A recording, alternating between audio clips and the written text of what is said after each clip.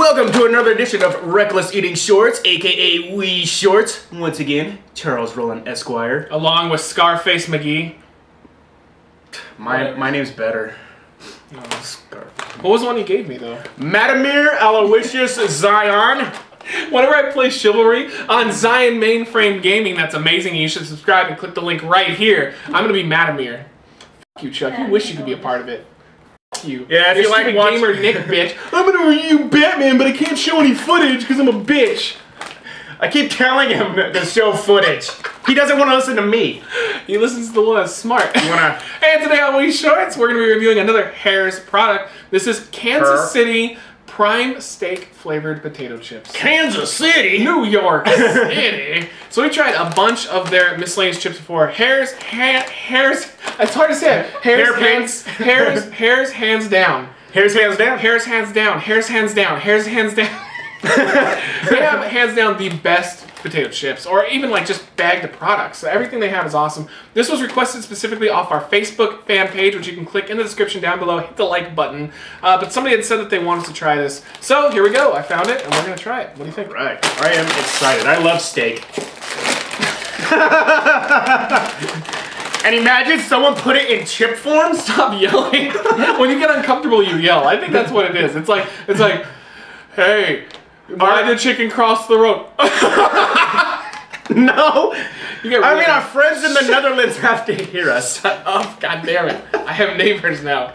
It's not like before. Oh. These look a little weird. The seasoning they put on there is a little odd. It almost looks like I don't like the smell. It looks like your chip fell in some dirt and you're like, oh, fuck it. It smells like puke.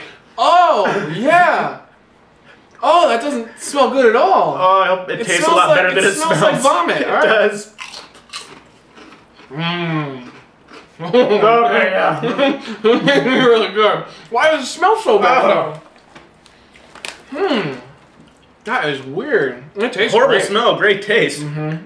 Oh, yeah, that's delicious. Yeah, like a seasoned steak right there. Why the f does it smell so weird? Yeah.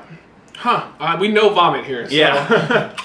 This is something I would get sick of really quick though. Yeah. It is really good, but like anytime we've had a meat flavored chip, eventually they get old after like maybe 4 or 5 chips.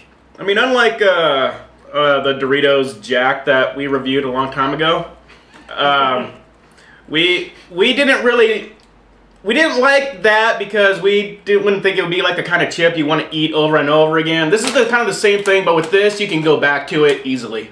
Yeah, I agree that this is something. This definitely needs a dip though.